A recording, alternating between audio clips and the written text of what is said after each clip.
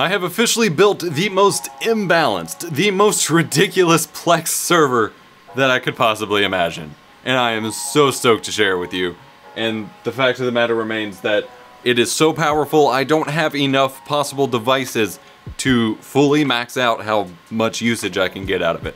As always, this video is part of a sponsored Plex tutorial / video series here on the channel. Plex is a all-in-one media streaming server solution for all of your rips and downloads of your favorite media and your image backups. They can do a whole lot. I have a whole series on my channel. I do at least one video per month on the subject, and you can use my affiliate links in the description below to sign up for free, buy the Plex Pass for yourself, or gift one to somebody else if you wish to support the channel and let them know to keep supporting the channel and making some awesome videos.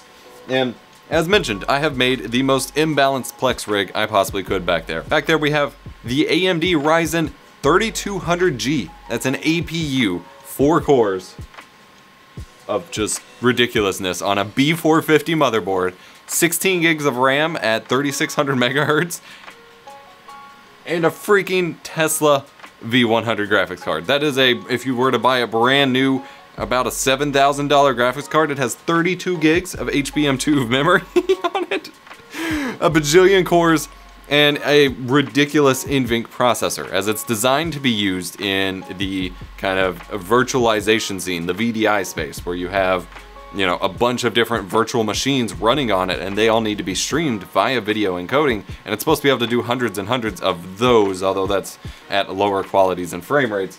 And it doesn't even have a video output. So I have a whole previous video of the nightmare that I ran into trying to get the drivers to cooperate with other NVIDIA cards to get video output. And so I'm using the APU here, which is also kind of a limitation of the server. So I set up Plex Media Server on it, downloaded a couple Blu-ray rips, and what I was running into last time, it did not seem like Plex was actually utilizing the hardware encoding on it, because it wasn't showing a whole lot of usage, and I was still getting some weird buffering and things like that. And that is because it was using the hardware accelerated encoding, but it was using such a low percentage of it that it was basically showing 0 to 1%, but it wasn't using it for decoding.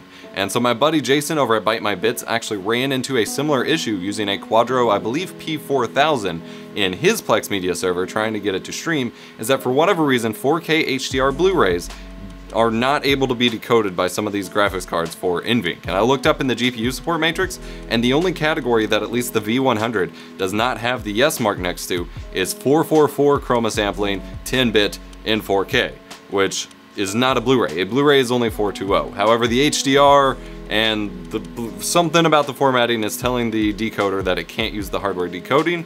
So I was basically maxing out this poor little APU trying to decode the footage, and that's what was slowing it down. Plus, there's a whole like Reddit thread talking about it that just got recommended to me. You really don't want to transcode 4K Blu-rays. I encountered this last year when I was making a video about using 4K Blu-rays, is that if it transcodes it, it's not going to tone map it, so you're going to get a super washed out, ugly looking video in the first place, and it's not a good idea. You always want to rip the 1080p copy as well to then transcode or stream to other non-4K HDR devices.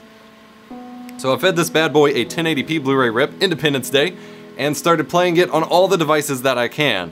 And I have only hit 40% usage of the NVENC engine on this Tesla V100. Now I am actually running into a bottleneck with this APU because, like I said, it's only 4 threads, it can only do so much, and in order for me to like scale all the different possible players for me to play on this, I needed to use like web browsers and stuff, which then requires the audio to be transcoded instead of, because for whatever reason Chrome doesn't support all the native audio formats of certain rips, and so it has to convert the audio. And so from all the different streams that I've pulled up, I'm actually maxing out the CPU in terms of audio decode. So then I have to use the Plex Media Player app in order to play it and transcode the video, but still not transcode the audio.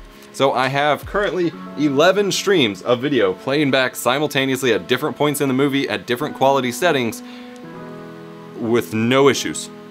Now, I can't scale much further. Like I said, I literally ran out of devices that I could run the native Plex app on, but holy balls. I've got 2 web browsers plus the native app on my main desktop. I've got the app on my gaming desktop. I've got my phone running it. I've got 2 laptops running it. I've got my TV running it. I've got one on my streaming capture computer here, as well as the Plex Media server itself, and I have a desktop upstairs running it.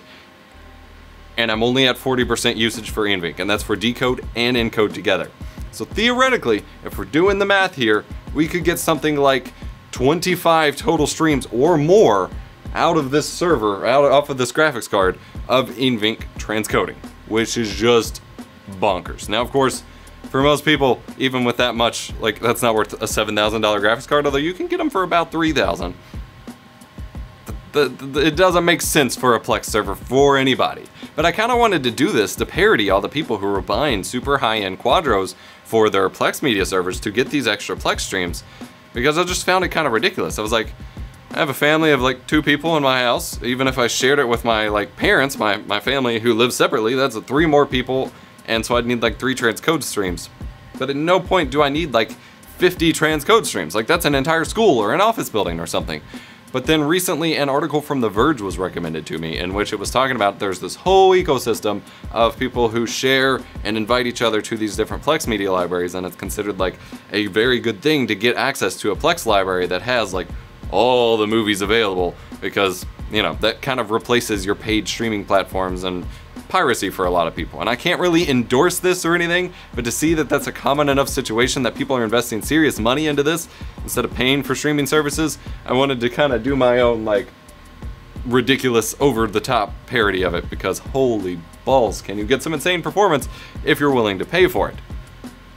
I will say there are alternatives, and I will make a totally separate video about this if desired, but you can actually, especially when you consider the cost investment of some of these graphics cards, the Quadro P4000, the Tesla V100, it seems to me you would get the most value for your money out of just investing in more storage, because with more storage you can actually use Plex to automatically generate files at different streaming levels, so at different, like, basically what it would do in real-time transcoding levels, to then have those files available so it doesn't have to transcode them on the fly for streaming. So if I wanted, for example, to invite my parents to stream from my Plex server, since it's only running on a Synology NAS, instead of having to switch computers and have it transcoded and stuff, I can just render out those files, put it on there, and then when they play it back in a different quality, it's only streaming that file, and they don't have to encode anything. And you can also sync it to specific devices and download it there, instead of transcoding it on the fly. I don't know, there's a lot of different options instead of just real-time transcoding.